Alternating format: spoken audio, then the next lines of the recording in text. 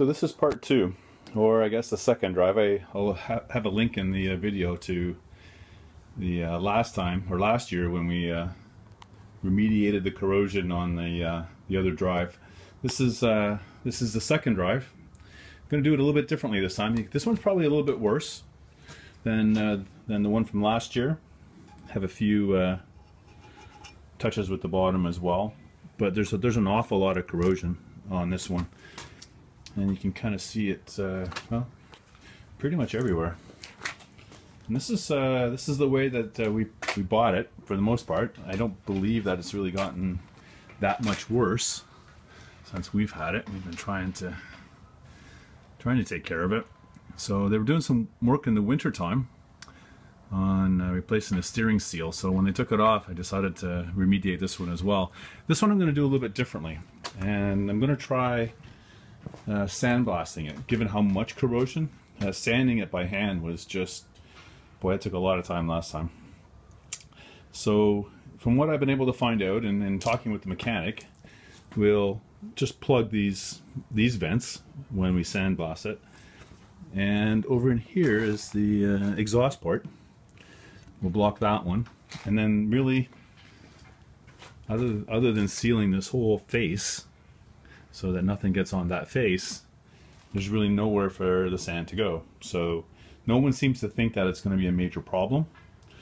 And then we'll do it the same way. We'll get it sandblasted, we'll treat the aluminum, and then I'll go get it painted. So I'll show that as we go, but this is the before shot. Okay, so back from sandblasting. It actually went pretty well. The folks that did it, that's their business, and they said that the paint came off actually really easy. You can see they didn't get under there, under the fin, all that well, but a little bit of sanding will take care of that. It really exposed the amount of corrosion that was under the paint, which I didn't realize was quite so much. I'm not gonna really worry too much about the chips that are out of here. I could take it in and get it welded, but it's not really material to me right now, so I'm not going to worry too much about that. But I headed outside, and I actually just, the exhaust ports, I flushed water through there and through the port so that it came out here. So there was no dust left on the in anything from the sandblasting. Again, you can kind of see the lighting might not work out really well here, but again, I didn't realize it was quite so pitted in terms of the corrosion. But I was pretty pleased on how it all turned out. Again, you can see I got some bad corrosion on the end here. So it was like that when I bought it.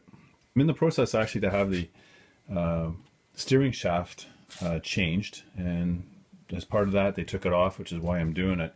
But I also had them take off the bell housing, and I had that sandblasted as well. And again, you can kind of see the corrosion that was on it. That would have been almost impossible to try to sand off. So what I'm going to do is I spent some time doing some research in terms of what to do with this pitting, and it would seem that this here stuff, the JB Weld, is what I'm going to try. I think in retrospect I'm going to have to go back and get a much bigger tube, so that's not going to go very far. But so the next step will be putting that and applying it onto I plan just to use like a little scraper or put it on and smooth it out, sand it smooth, and then we should be good. And then we'll do the aluminum prep and allodyne, and then we're ready for paint. So I won't show all the details, but when I get a section of it done here with the epoxy, I'll show you what it looks like. So here's what it looks like after just doing that one section on the skeg. Lesson learned was make the coats even thinner. It took a little bit more sanding than what I anticipated. I don't know if you can see it with the light, but It's actually fairly easy to see like where the low spots still are based on the color. It's a little bit darker than where it's sanded. There's some small little areas. Again, I don't know if that shows up or not in the light. But all in all, it actually turned out pretty well. A lot of the corrosion is filled and smooth. There's just a couple of little areas, primarily over here, that require a little bit more of a thinner coat on it. A little area that I missed. But seems to work pretty well. Again, just a little bit too much sanding more than I wanted. I'll put the coats on a little bit thinner and start moving up the drive and see how far I get. So not to bore you with all the sanding and the filling, but I thought I'd show you a little bit. So I found that I just used a little scraper to put it on. I found that if you put it on thin, and all I did sort of was, laid it across, and then, you can scrape it off this way. Put it on really thin, and then when you think it's too thin, make it thinner, because sanding wasn't an easy chore. I went through so many pads of sandpaper with this epoxy. So this is actually 2 coats. To fill it, I put on a fairly thin coat to basically fill it, sanded it down, and then put another second thin coat on top of it, sanded it down. And that seems to work really well. It doesn't take too long to sand it off, as well as, it's a 2-step process, but it seemed to be the easiest. So getting ready for the next step. This is, you can see how much epoxy had to go into filling all the corrosion. I'm really glad that I did the sandblasting, because I was surprised about how much corrosion there really was. I'll do some like before and after pictures at the end, and you'll be able to see what it was like when I started with the epoxy into it, and then with the final paint on it. We'll see what it looks like when it's all finished up.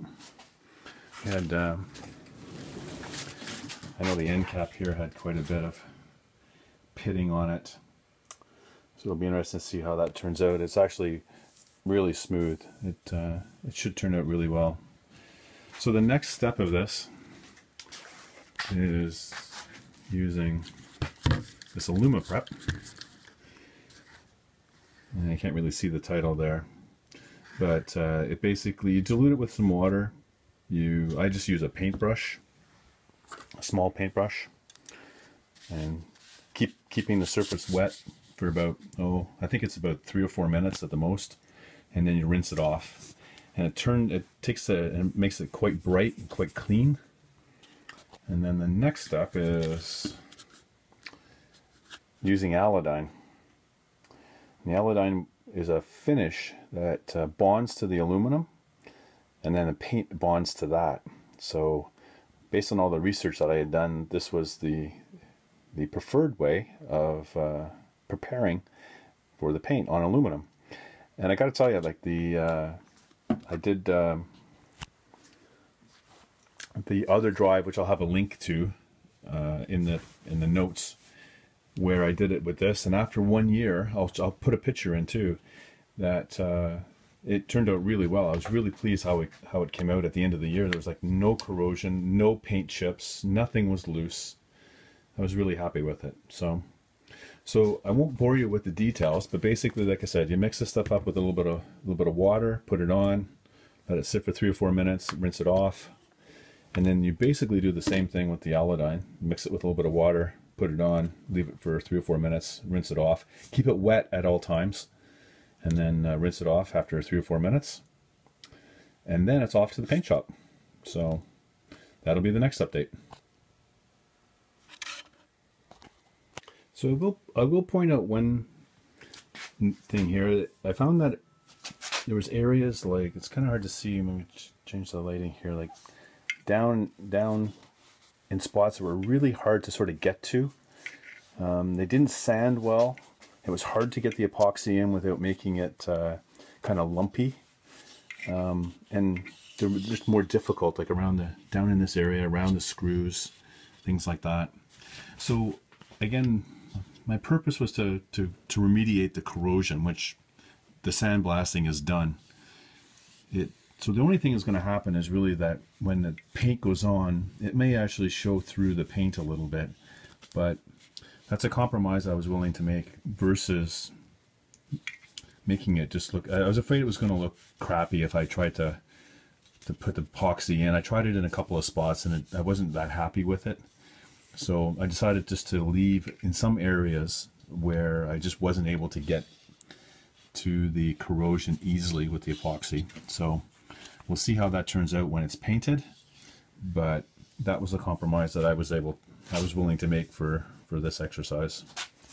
So anyway, I'll get the aluminum prep on and the Aladyne, and we'll show you then. So just putting the aluminum prep on, which is just preps the aluminum, cleans it before we put the Aladyne. All I'm really doing is just mixed it up.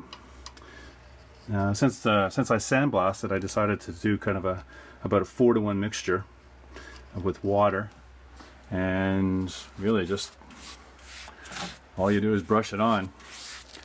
I've already done it, and just actually towards the end of this, it's been sitting on here probably about 3 or 4 minutes now. You just keep it wet, you don't let it dry out. And then the next part is just to rinse it off. So it's below zero here, which is part of the problem, or I would take it out in the garage and just rinse it off out there. So all I have is one of these little pumps with water, and all I'm going to do is just rinse it down and rinse it off. Collect the water and the trays and dispose of it. Oops. I'm missing a little bit.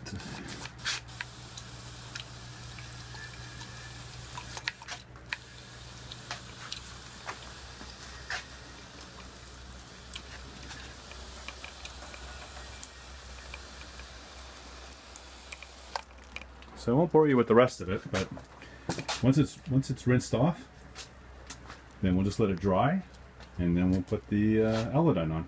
It's exactly the same process. Just mix it up, probably about a 3-to-1 mixture, a 4-to-1 mixture, and put it on, rinse it off, let it dry, and then it's off to the paint shop. Well, we're back from the paint shop. This is how it turned out.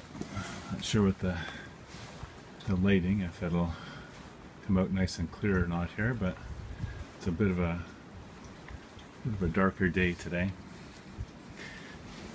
I'm really pleased with how it turned out. You can see in some areas, if it will show up here,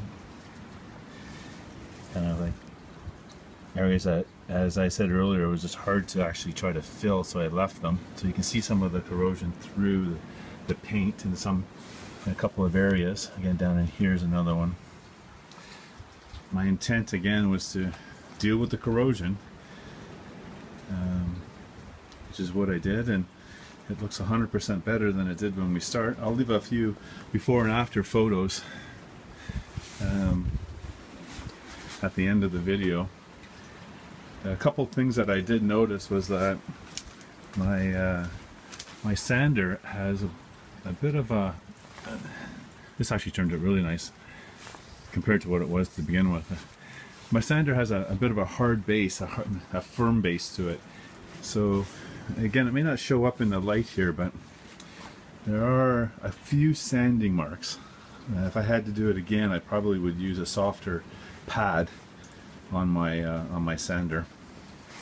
But all in all, it turned out really well. Nope, it's as much as I had expected. And again, you can see some like where it was badly corroded. So this has all been You know, I wasn't going to be able to sort of fill this area at all. I'm not sure if that'll turn out there. I can see it. But again, it was to deal with the corrosion, which is what I was trying to accomplish. So all in all, I'm really pleased. This is 3 coats of epoxy primer, 2 coats of paint, and a clear coat on top. So there you go. That's the corrosion remediation for the port drive, and that's both of mine done. So hopefully this lasts for a few years.